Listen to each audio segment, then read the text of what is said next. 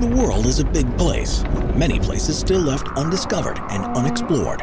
Today we'll take a look at some of the strangest regions on the planet. Here are the top 15 barely explored places. Number 15. Star Mountains, Papua New Guinea. Papua New Guinea is an independent state that is on the eastern side of the island that it shares with Indonesia and is to the north of Australia. It's the third largest island country in the world, covering an area of almost 200,000 square miles, but with a population of just 9 million people, most of whom live in cities and towns. Vast swaths of the country lay undisturbed. One of the most remote regions are the Star Mountains, a range that's to the west of the country. They're famed for a structure called the Hindenburg Wall, which is a network of limestone plateaus that are more than a mile high and make it virtually impossible to travel through. The first expedition that tried to map the area set off in 1959, but because of the extreme altitudes involved, the helicopters crashed, and explorers were forced to continue on foot. These same challenges have prevented many large-scale efforts ever since, and while several expeditions have managed to gather data on the vast wealth of plant and animal life that live there, and aren't found anywhere else on Earth, it's still believed that more than 90% of the region is yet to be charted. When you couple the difficulty of actually reaching the mountains with political unrest in the country, it's meant that the Star Mountains are one of the last unexplored ranges in the world. Researchers can only imagine what they'll find when they finally manage to get there. Fiordland National Park, New Zealand. New Zealand is simply a stunning country that's covered in geographical features unlike anywhere else in the world. It's no wonder that it was chosen as the location for the Lord of the Rings movies because of its glaciers, fjords, and mountain ranges. But the topography of the country makes it very difficult to reach some of the regions. The Fiordland National Park is a 5,000 square mile region to the southwest of the southern island and was set up in 1904 as a national reserve. It's by far the largest of the country's national parks and is covered in huge glacial structures. There are a number of tourist attractions there, such as the Milford Sound Glacier, but these make up just a small fraction of its total area. Huge regions of the national park are simply inaccessible because of the mountainous terrain, and even if people were able to reach the more remote parts, the conditions are so inhospitable that they wouldn't be able to stay there for long. It's for this reason that the vast majority of the national park remains unexplored. There are almost certainly countless plant and animal species that are waiting to be discovered that don't exist anywhere else on Earth. Number 12. Northern Patagonia, Chile.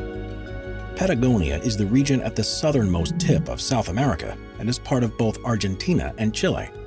It's where the Andes mountain range ends, and because of its southerly location, is covered in lakes, fjords, glaciers, and deserts. Very few people live there because of the harsh conditions, and large areas of land are protected for indigenous people, which means that despite its undeniable beauty, very little exploration has actually been done there. In fact, Patagonia has only been accessible by road since the 1980s, with the construction of a highway, and it's in an area of significant interest to climate scientists because it's home to the Northern Patagonian ice field, which is one of the largest masses of ice outside of the polar regions. In many ways, this is one of the last remaining areas of wilderness to still be charted in the world. But the risk is that by encouraging exploration, the perfectly preserved environment may become tarnished. This means that in order to protect the region, very few permits are issued each year to allow visitors, in the hope that this policy will help maintain the region for years to come. Number 11. Cape Melville, Australia. On the eastern coast of the Cape York Peninsula in Australia is a region that's often described as a lost world. Known as Cape Melville, it's only 900 miles away from Brisbane, which is one of the largest cities in the country. But the area's unique geography has meant that it's not exactly conducive to exploration.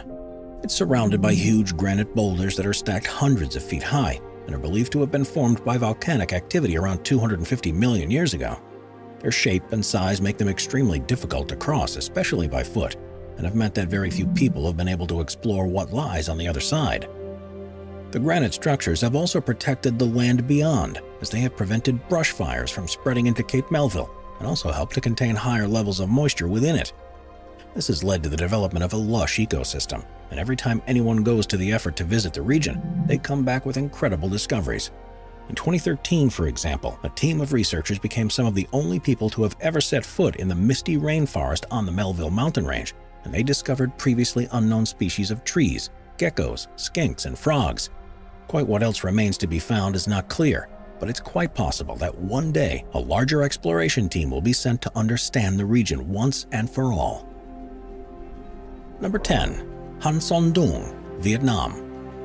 In 1991, a local Vietnamese man was trekking through the Phong Nha Ke Bang National Park in search of timber when he made an incredible discovery.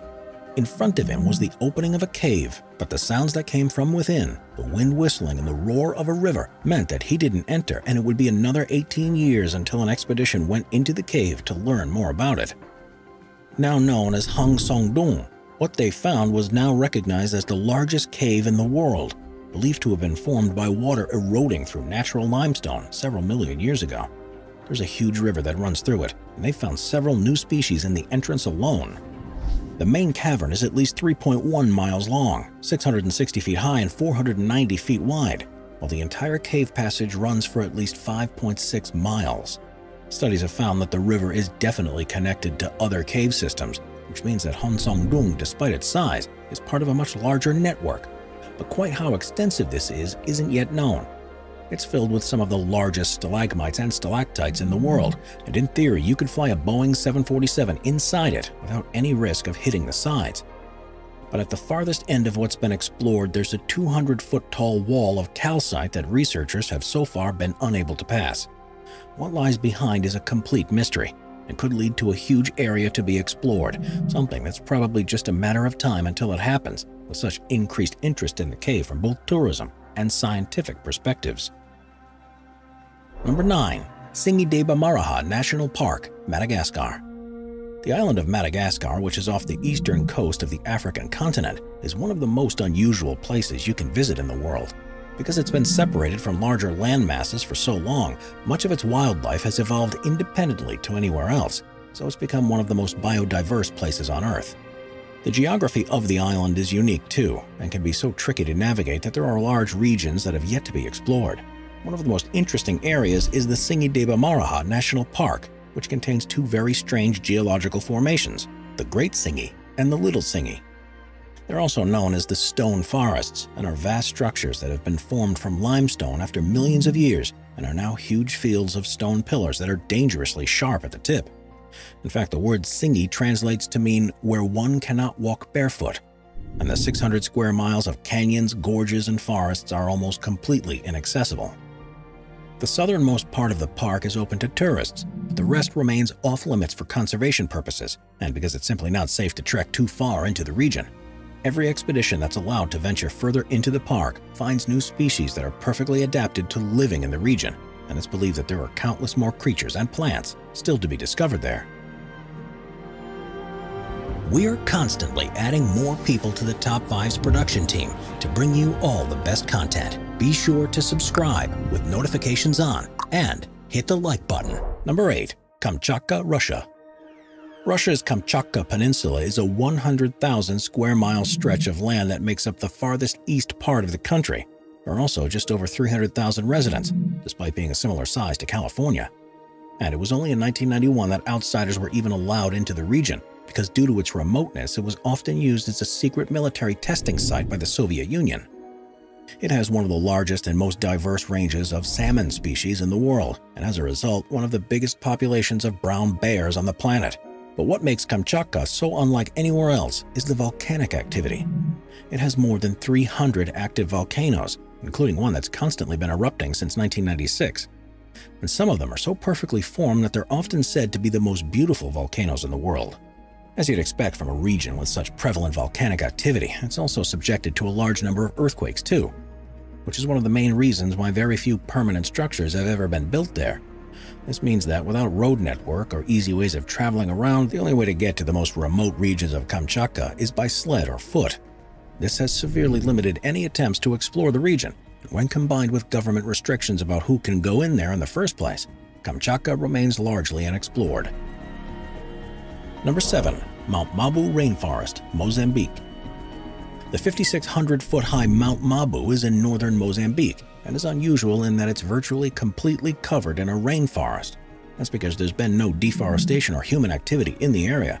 This is all primarily old-growth rainforest too, and is one of the last places on Earth where things have remained the same for thousands of years.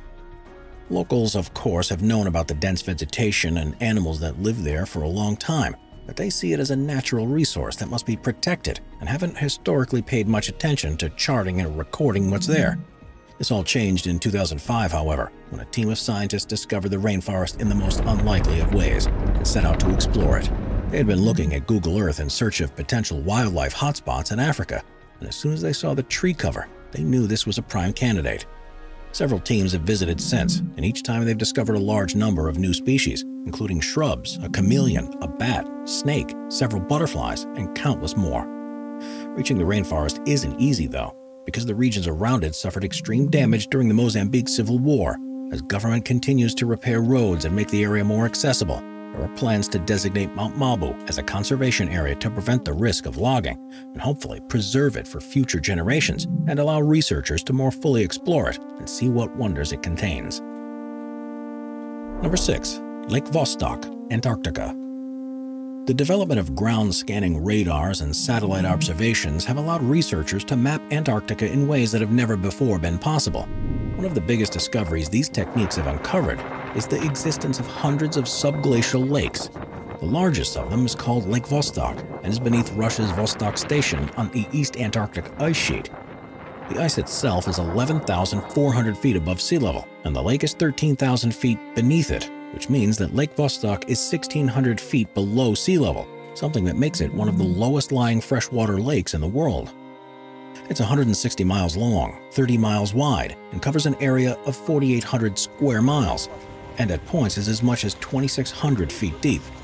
Despite knowing it's there, the actual act of getting to the lake to know what it's like is far more complicated. With such a thick layer of ice between it and the surface, only a few core samples have ever been retrieved. It's thought that the lake water may have been preserved down there for as long as 25 million years, which offers researchers an unprecedented glimpse into the past, but this further complicates their ability to explore it because of the risk of contaminating what's there. Evidence has so far been of microbial life, but this is just from one sample that was taken from one part of the lake. It's quite possible there's far more life down there, and potentially species that are larger than single-celled organisms. But until more effective ways are designed to more fully investigate it, it'll remain barely explored. Number 5. New Hebrides Trench, Pacific Ocean.